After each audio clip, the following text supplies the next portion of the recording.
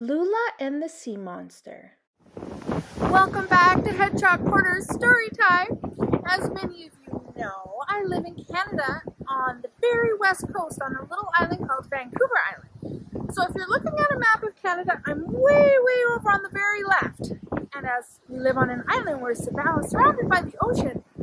It's a chilly day and it's super windy, so I'm sure it's a loud background, but I thought it'd be fun to introduce a few books to you by the ocean about the sea. So today's story we're going to read is Lula and the Sea Monster. I hope you enjoy it, and I'm going to turn the camera around and give you a quick little view of the ocean, okay? Enjoy the story.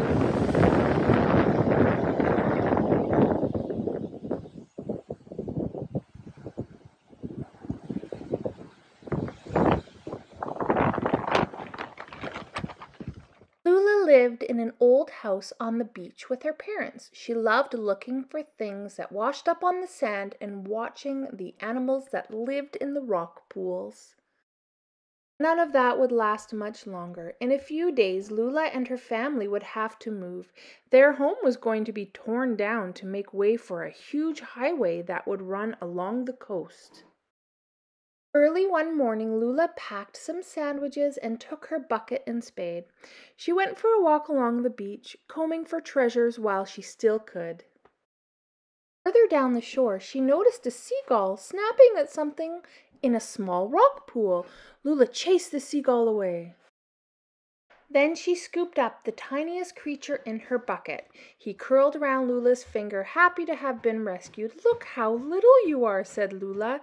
"You're hardly bigger than a bean." "Oh, that's what I'll call you, Bean."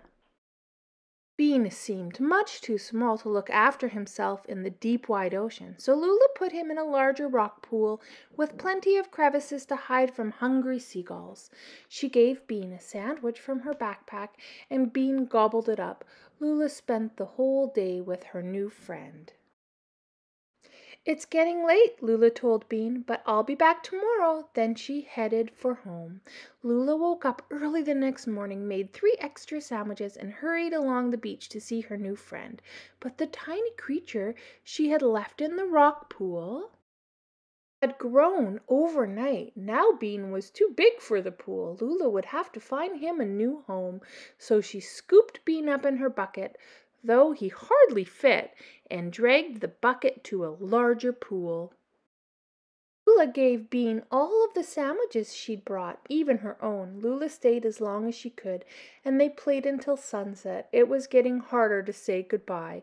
The next day, Lula packed all the food she could carry, stuffed it in a bedsheet, and dragged it to Bean's pool. Bean had grown even bigger. There was no way Lula could carry him now, so Lula lured Bean to an extra large rock pool with the food she'd brought. They spent hours of fun together, and it was the greatest day 2 friends could have. When it was time to go home, Lula felt terribly sad. Soon she would have to move away and leave Bean forever. The next morning, Lula felt miserable as she packed her things. She was already missing Bean a great deal. So Lula put some pickles, potatoes, and crackers in a box and set off to see Bean one last time. But Bean wasn't in his pool. She couldn't find him anywhere. Lula sat beside the empty rock pool for ages, but she never got the chance to say goodbye. On moving day, Lula watched her mom and dad pack the last of their belongings into their car. They looked as sad as she felt. Then came the roar of bulldozers. "Lula," her parents called, "it's time for us to go." But Lula wouldn't go. She couldn't. This was their home, and not just her family's. This stretch of beach was home to millions of creatures like her friend Bean. Lula marched over to the bulldozers. "I'm not going anywhere," she shouted. The men laughed. "I mean it," Lula yelled.